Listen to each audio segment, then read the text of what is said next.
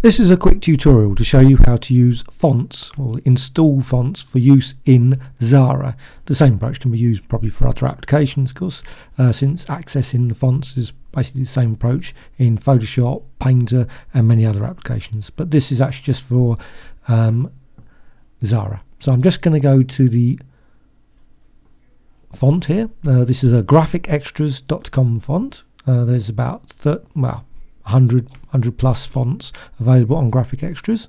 This is the Cats font, pack 112, and I'm going to right click and I'm going to use the open with command.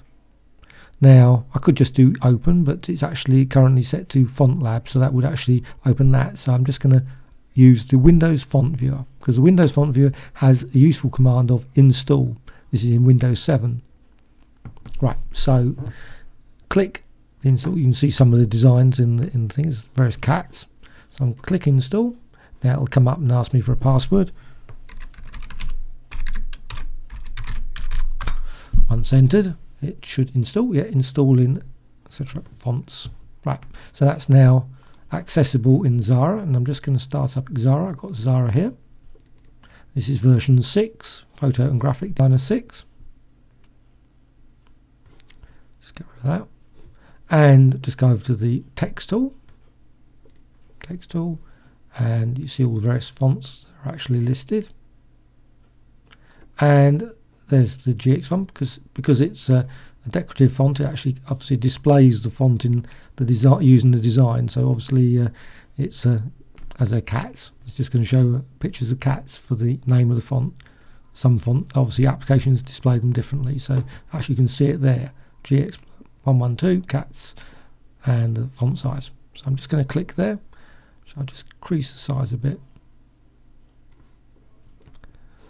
and I'm just going to type one of the fonts. Now any of the characters, just basically use the keyboard. So you can access the design. So A, B, so B, C, D. There is actually the best way to do it is the char map. It's quite a useful utility. You can go to start and you can actually access the char map application to actually see designs, but also as a PDF that comes with the document. Now this basically the same approach can be used for any font, so it's not just the graphicextras.com fonts, but you can use it for other fonts. So I'm just going to get rid of those ones and just use the B design. I'm just going to increase the size a bit, change the colour. So there's a change of colour, and now once I've got the cat design in there, I can actually, if I want to, I can quickly add a shadow. Get rid of that, undo shadow.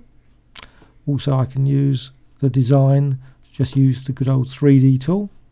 I can move that around, quick and easy. Get rid of that. Also I can use the bevel tool, so you can actually create a quick bevel. Z, and also blend contour tool. There's obviously many other tools you can of course use. There's a nice quick contour. You can of course use live effects as well with the thing. So I'm just going to go to live effects, and you see they're new, and you get a list of various live effects. So I'm just going to select any of them, but soften as in blur, so you can just quickly apply a blur effect or whatever. I mean, that's just one of the designs you can use, one of the tools you can use.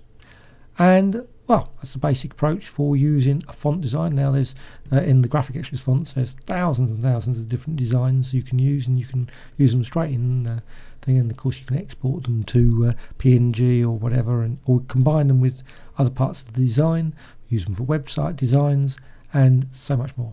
I mean, it's very useful tools, and fonts are one of the best ways of accessing a whole range of vector designs, and as they're vectors you can use them any size of document, so you can just basically increase the size without any real impact on the design. So I've just created a big one. It's obviously just applied the Gaussian blur again.